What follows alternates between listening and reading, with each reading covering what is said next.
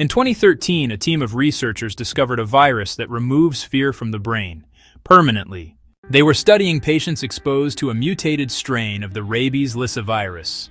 Instead of aggression or paralysis, victims became calm.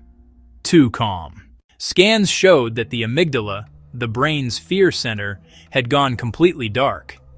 One volunteer walked barefoot over broken glass and didn't flinch.